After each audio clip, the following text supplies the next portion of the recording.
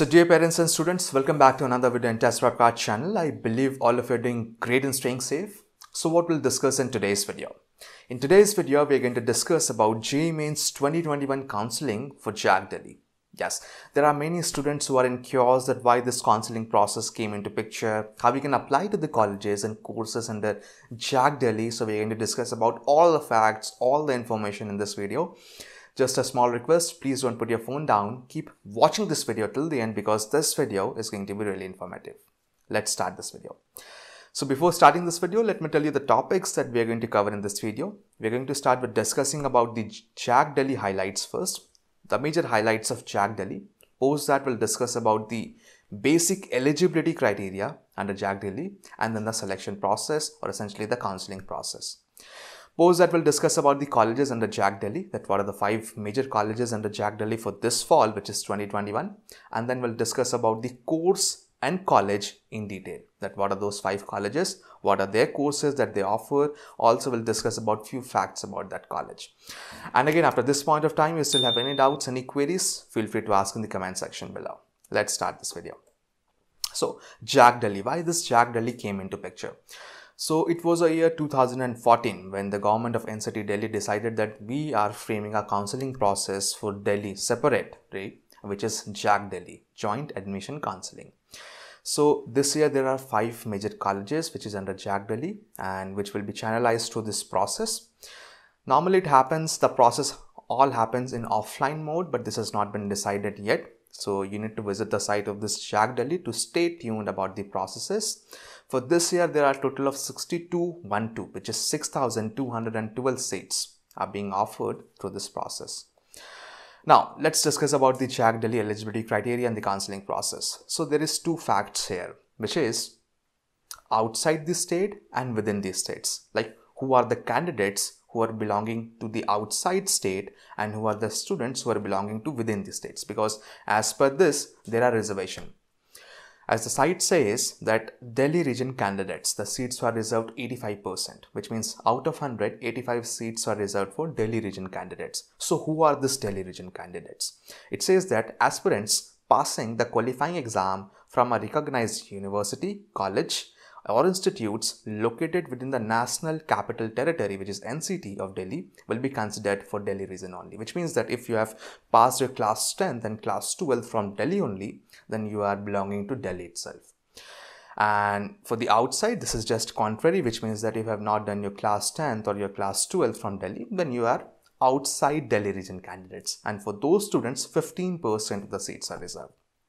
Also, there is one more click, which is your qualifying examination, which is one thing, and the second thing, which is the examination which you have given, which is JEE. So if the center is in Delhi only, then that also maps, that also is considered for taking you into picture that whether you are within the states or outside the state. Alright, so this is about the basic eligibility criteria. Post that there are other criteria which is 60% or 80%, that is subjective depending on the colleges to colleges. We are going to cover that in the particular one. Alright, now what is the JAC-DELHI counseling process? So it's majorly 5 steps in here. The first one, you just need to just do the fee payment. You need to visit the site of JEE Mains, okay, and then JAC-DELHI, and then just make a fee payment of rupees 1500. Post that, you just need to do the registration part. In short, just fill the application form.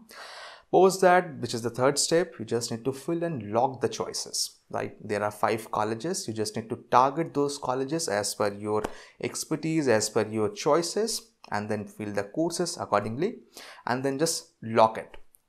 Post that there is seat allotment. Now, seat allotment is done by NIC. They maps your scorecard, which is JEE Mains, your class 10th and your class 12 marks. Everything is taken into picture, and post that this seat allocation happens. And finally, which is the last step, yes, bingo, you just need to report to the allocated institute. So this is the process, quite simple.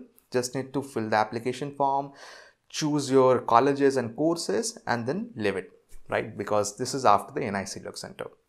There are various conditions under which spot round happens. Like suppose if I want to take admission in, let's say, DTU, and if by chance I haven't appeared in that particular date yet, but I have filled the application form, but because of some circumstances I was not able to attend or not visit at that point of time. So in that case, spot round happens. or if I just want to switch to some other colleges provided by marks is like that only, then in that case spot on happens. So you just need to read those cases, read those conditions in here, which is well explained in the site. Alright. Now, what are the colleges under JAC-DELHI? So there are, as I told, 5 colleges. The first one is DTU, Delhi Technical University. Then Indira Gandhi, Delhi Technical University for Women, which is IGDTUW. Then there is Entrepreneurship Institute of Information Technology, that is IIITD. Then Netaji Subhas Institute of Technology, which is NSCUT. And finally, Delhi Skill and Entrepreneurship University, which is DSEU. Now, DSEU, this college was established just last year in the month of August only. Okay. So let's discuss about each of these colleges. The first one. But before I move forward and discuss about this college, let me introduce a very important part here.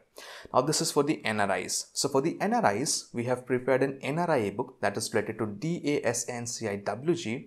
You can download it from the link in the description below. So we have a compiled set of NRI ebooks that will really help the students to prepare well in the examination. So let's start with the first college, which is Delhi Technical University, DTU, which established in the year 1941, which is a very old college, which is accelerated by NAC. The campus size is 163 acres. Ranking is immense, which is like second from the Engineering of Times 2021, 7 by the Government Engineering of India Today, 36 by Engineering by NIRF 2020. So it's a good college, good option in here.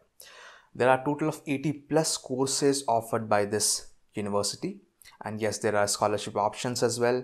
And if I talk about the pay package, the highest pay package, which is for the international, was 1.02 crores. That's a very huge number. And if I talk about for the highest pay package in the domestic, this is 39 lakh per annum. This is for the year 2019, which means that this must have been increased in 2020 and this year fall.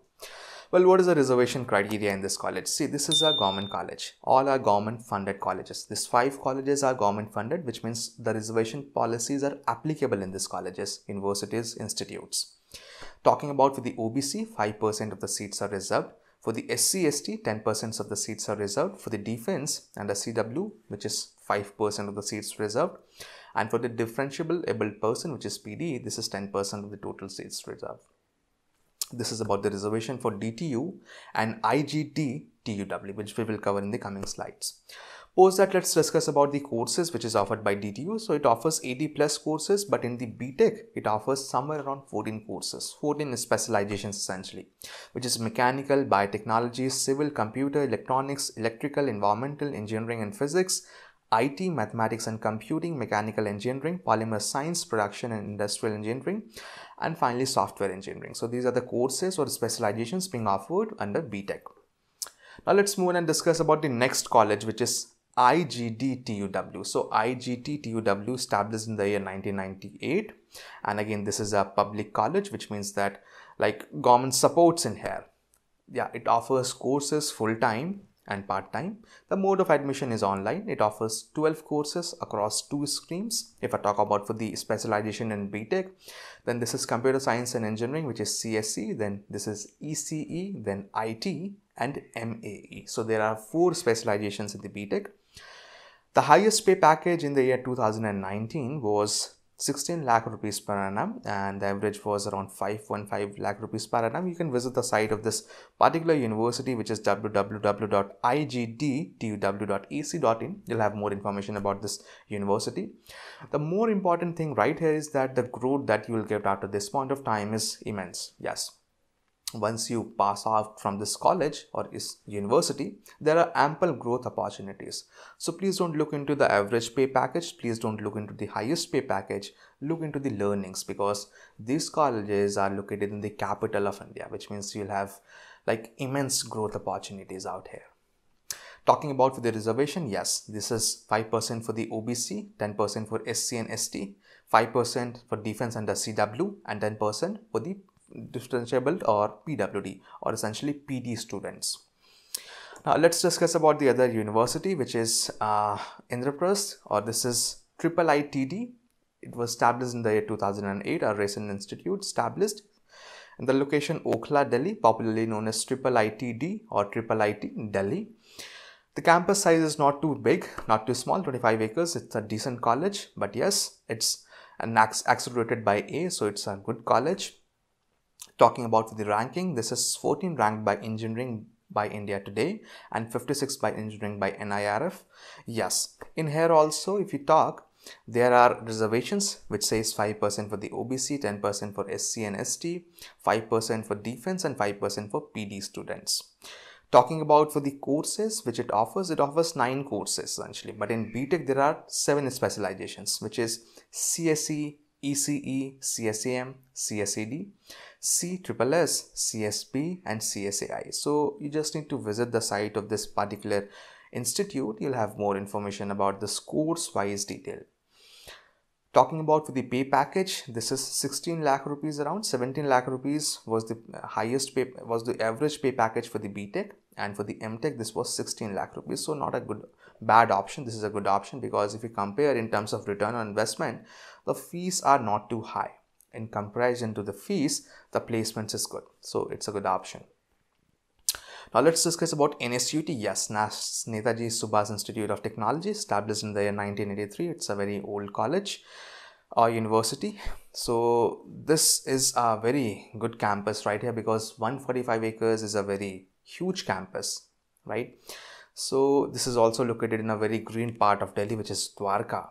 So it's a good option. If I talk about for the courses which this university offers, then there are a total of 9 courses right here, which is ECE, then COE, then CSAI, then IT, then ICE, ME, then MPAE, then BT and MAC. So these are the courses that this university offers.